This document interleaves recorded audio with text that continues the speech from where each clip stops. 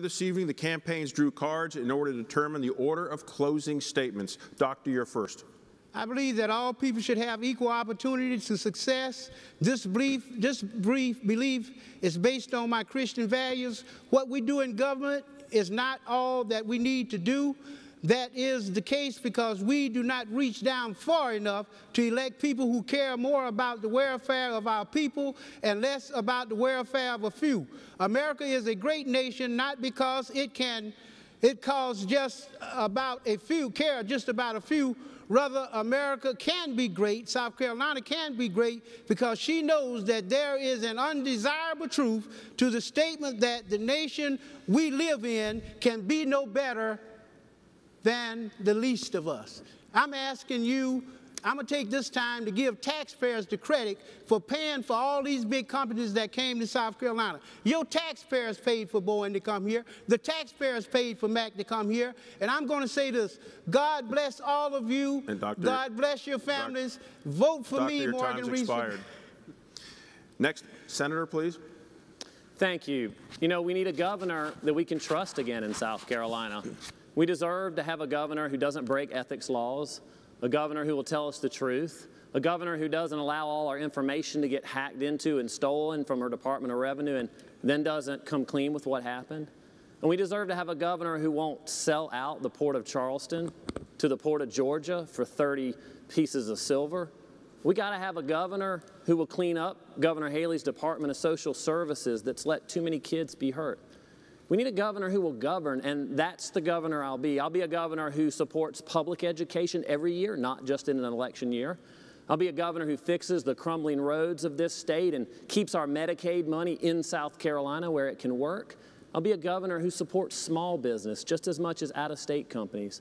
At the end of the day, what's most important is having a governor who's honest with us. And we haven't had one in a really long time, and we deserve it again.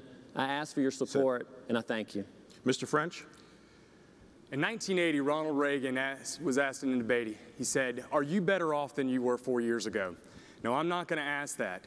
I'm going to ask, though, are you freer than you were 4 years ago? Do you feel like any less taxes, any less regulation, any less burden of government has been taken off of you? And I don't believe that that's been the case. I'm trying to break tradition here in South Carolina. I'm trying to stop this state from always being at the bottom of the barrel in income, road quality, and education, and always being at the top in violence against women and corruption. I don't believe that Steve French makes a difference or our governor makes a difference. I believe you make a difference. You're the ones putting food on your table. You're the ones working, signing these fronts of the paychecks. So I'm asking you to be different, think differently, act differently, and vote differently. Because if you do, you're going to make such a big difference, not just in this state, but in our nation. Judge? Thank you. You know, being governor is far more than ribbon cuttings, sound bites, and press conferences. And by the way, I'm not running for vice president. I'm running for governor of South Carolina. I love this state, and I love our people. They're hardworking, patriotic people. But our state has been controlled by special interests, career politicians, and party bosses. You know, it's time to drain the swamp of corruption in Columbia. I'm ready to serve you. You have an important decision to make on November the 4th. You can vote for one of the career politicians to my right, or you can vote for a true independent in Tom Irvin. I have common sense solutions to fix our crumbling infrastructure, to eliminate the sales tax, and pass term limits once and for all.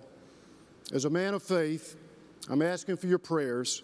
What we need in Columbia is less politics and more common sense. Thank you, and God bless. Thank you, Judge. Governor? Thank you. You know, 4 years ago, I came to you and I asked you to take a chance on me. I had a vision of a state that brought jobs for the people, a vision of a state where schools worked for our children.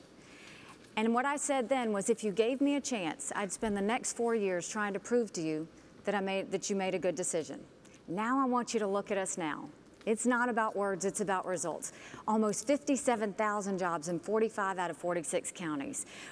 Faster growing drop in unemployment than even the nation's drop.